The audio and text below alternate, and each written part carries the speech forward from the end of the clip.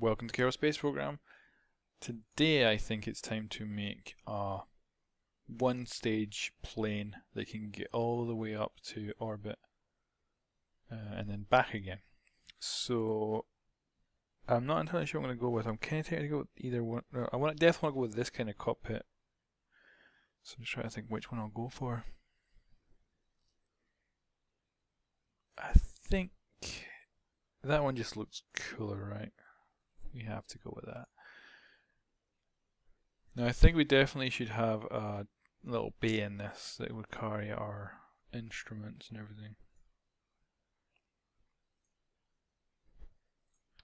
I think as well we probably should give it a pod, just in case there's ever a point where it's needed to be unmanned. So it's a little cargo bay. Maybe we should go with a bigger size cargo bay actually. So the main thing is going to be figuring out how the heck to get this thing into, obviously, space without it crashing and burning. So let's turn on all these things. Maybe we should go for the small pod. Maybe we shouldn't take off more than we can chew to begin with. Yeah. You know what, actually? You know what? Scrap this. Whoa. That wasn't bad. I'm going to go with this one. Because what I can do is, where would it be? Would it be propulsion, wouldn't it? You've got this one with the dual, or you can also call these the Kerbal pants, or underwear, the like boxers. And what we can do is we can put air intakes on the front of this, like so. And that could be a good way of streamlining this whole thing. We'll then put the AI core here. This just means we have the backup if we need it of having a AI controlled vessel just in case it ever ends up being unmanned for some weird reason. So then we have a small cargo bay. I'm just wondering if it's too small. I think we should stay small to begin with. We always put in a big one if we want in the later stages. So we're going to want a liquid fuel tank, an oxidizer for the orbital stage. How much do we need though?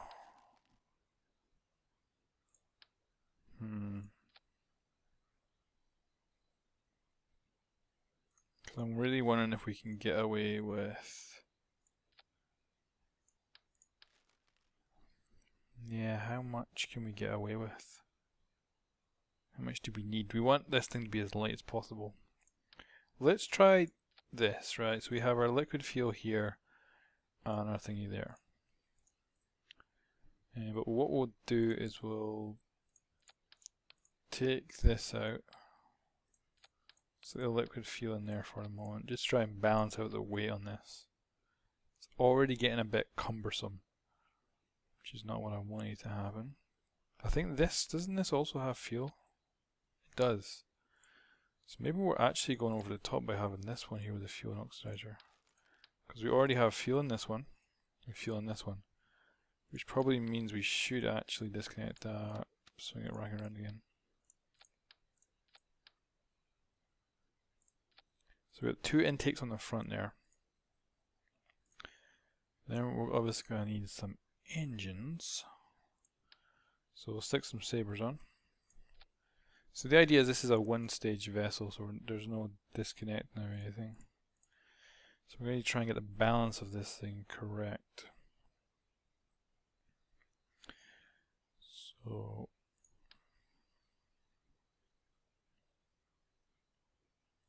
thinking something like this. Now where's the wings that go with this?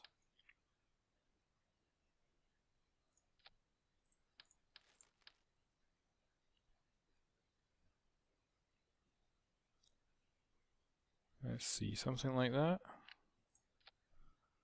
Balance is not too bad. We'll obviously need some control surfaces. That's actually not bad at all. I'm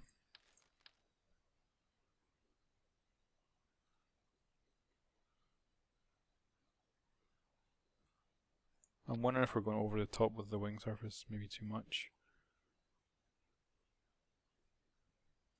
Is there a thinner version of this that we could fit on with this one instead? Let's get rid of that for the moment. Let's see if there is. I want one that would fit with this. To be honest, it might be too small. So what do we have? We have that one's too big. This one's that way. This one's a big square. That one does actually fit. Okay. What about this one? No. So we want a bunch of these. And I guess we want to stick on another small one. We can do this in order.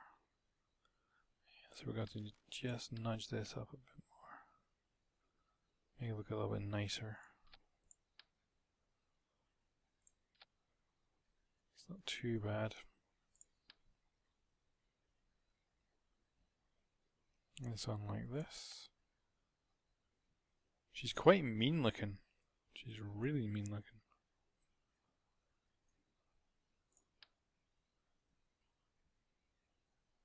Some control surfaces.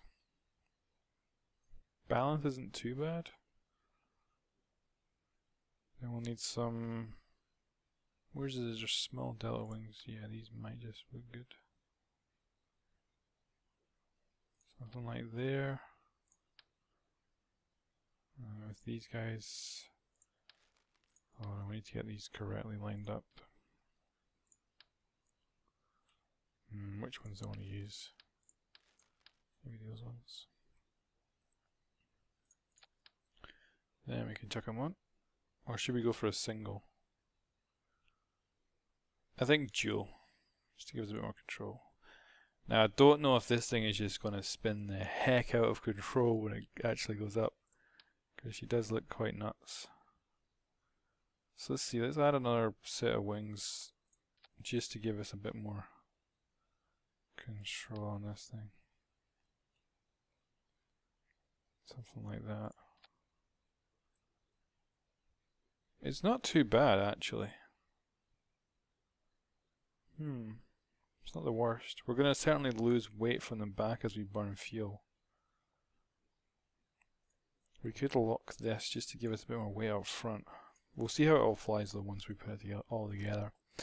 So what we're going to need is a piece of landing gear up front here. Something like that. And then we'll need to have another bit of landing gears back here. And try and get these to be as... Obviously want them pointing perfectly forward as well. Let's try something like that for the moment.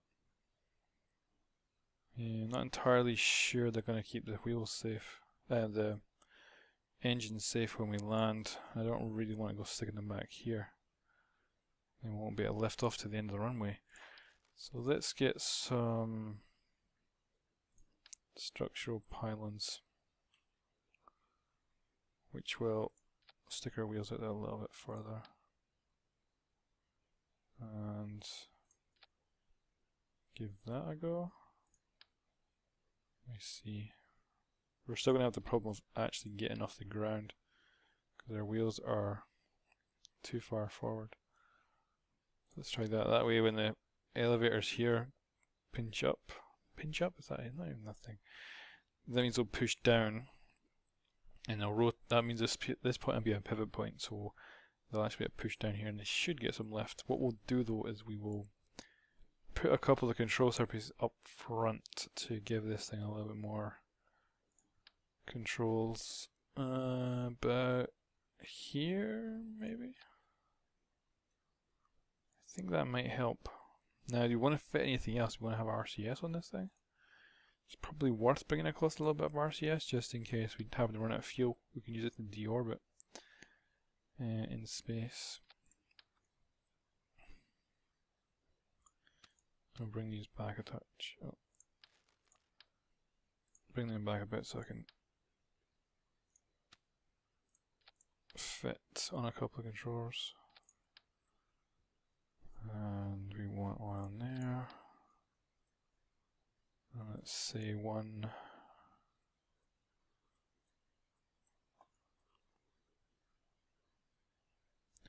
We do kind of want this back. Yeah, that's fine. One on the underside to match up with that one on top. And the same here. Alright, that should give us that. We need some fuel now to actually put in that. So that'll be usable. I guess, yeah, we could open up the bay. And probably fit in a couple of these. Something like that. That should work. Maybe the other side. Yeah, that would work good. Okay. I'm not sure how this thing's going to fly.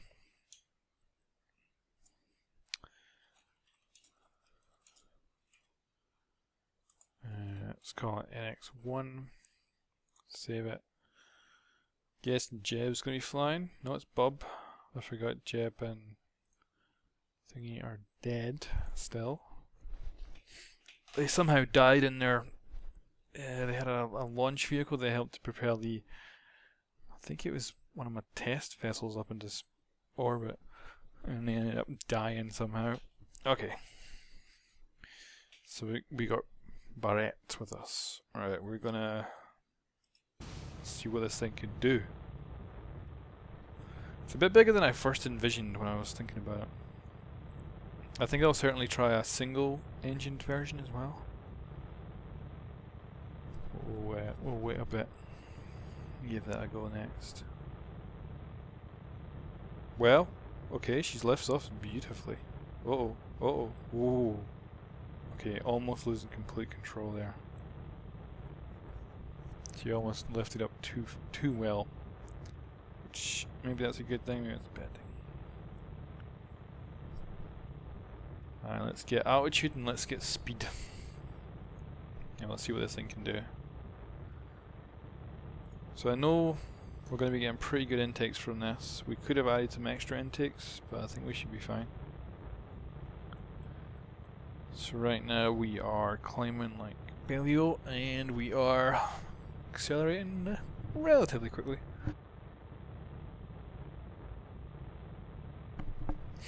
Let's just see what everything is.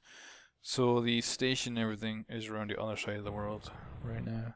So if we wanted to intersect with them, that would be a bad idea. But we're not doing that, we're just doing a test run, seeing how this puppy does in its first test launch. Right, what are we at? 5,000 air intakes are looking okay. I'm going to bring the nose down a little bit. See about there. I'm going to start fast forward now. See how stable this thing is. 3x, totally stable. Excellent. And we can see the base down there. Engines are running beautiful. We are getting 73. We're increasing in newtons for thrust, that's good. Air intakes are starting to deplete a little bit. Let's slow down and see what that actually is. We can see we're losing quite a chunk of air. So let's bring the nose down. See if we can speed up a bit. We'll attempt to keep getting a little bit of altitude. But I want to keep these engines running on air for a while before we decide to switch to using up our oxidizer, which is going to be getting used from that one and that one. That's the only oxidizer we've got, is those two tanks. So I'm hoping it'll be enough. Right, one thing I'm going to do is throttle up and see how fast I can get this thing moving. Oh, look at that! We're getting re-entry effects. Holy crap. Holy crap. That's it almost hit EVA. Oh hell yeah, look at that. That is crazy. It's all he can see is that. Air intake's apparently doing well. I think that's probably because we're falling, are we? Yeah. Right, I'm going to start putting the nose up. Gotta watch. It really wants to push its head up. It really wants to flip over. So we're going to go for it. We're going to hit 800 meters a second.